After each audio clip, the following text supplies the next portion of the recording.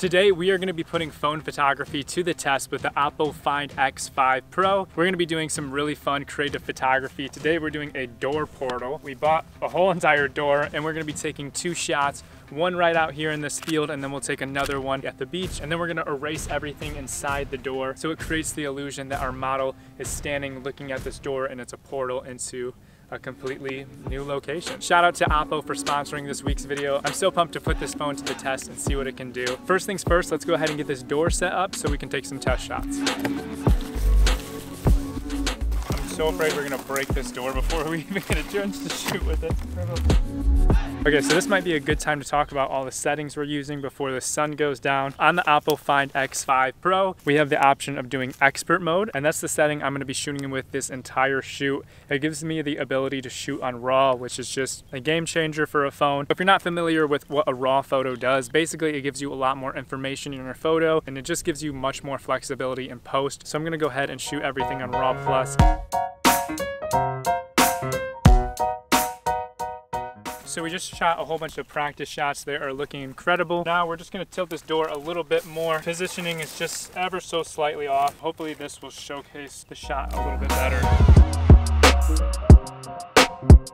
The Oppo Find X5 Pro is actually supposed to perform really well at nighttime, so I definitely want to try pushing its boundaries just a little bit. If you've ever shot on a phone before, then you know that even low light settings like right after sunset usually can get really grainy and not look well. So I'm really excited to see how it looks and how it holds up with that twilight lighting, which is my personal favorite time to shoot. So I'm whipping out a nan light right now. And what I want to do is put this in the outside of the door where our beach or our beautiful setting is going to be. And what this is going to do is just help light up Allie's face and create the illusion that she's actually standing there looking into this bright setting. If she was actually opening the door to a beach sunset, then that beach sunset lighting should theoretically be shining on her face. So that's what we're trying to accomplish with this.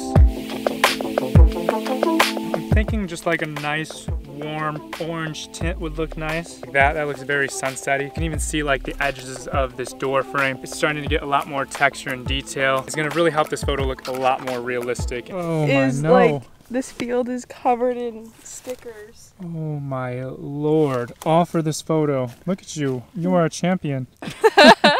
So it's definitely still a little bit bright for these nan lights to be picked up. It needs to get a little bit darker before you can really start seeing the light reflecting off the door and stuff. But the sun should be setting any second now. Hopefully it sets quick because we need to get out of here. We're getting ate alive by bugs again. And we're bleeding. Huge shout out to my one and only for always being such a trooper on my shoots. So I'm actually loving this expert feature. If you can see right here, the Oppo allows me to pick the ISO, set it to whatever I want, the shutter, the focus, the aperture, the white balance even, which is so convenient when using a phone. Usually phones can make your photos look pretty good, but they don't always know exactly the feel and look you're going for. For example, this shoot specifically, I want to underexpose just a little bit to create more of a dark, moody look instead of a happy, perfectly lit look. Instead of doing auto ISO, I'm gonna drop it down to ISO 100, and then instead of having auto shutter speed, I'm gonna start messing around with that, making it manual, and just bring it down 1/180, maybe 1/150. That looks pretty nice there. I want this photo to be a lot more of a warm feel, so I'm gonna go ahead and just try to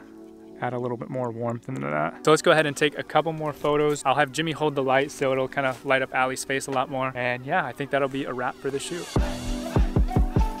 Okay, this is looking really good. I think having Jimmy holding these lights is just adding so much more depth to the image, and I think it's gonna make it look really good. I'm gonna get a little bit farther away and take some more.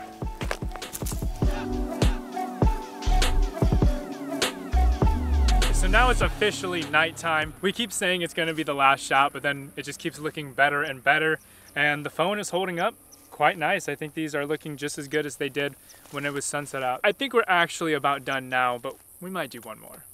The glow coming through the door is just making this shot look so insane. Right now we're shooting at ISO 200. Shutter's been around 1/60th, and our white balance I've just left on auto. I'm literally blown away with how this is looking. Minus the bugs, it's been a great shoot so far. It's literally about pitch black right now. You can barely see the horizon behind us, so we're definitely pushing the night photography on this phone to its limits. So let's maybe do one final burst and wrap up and get out of here.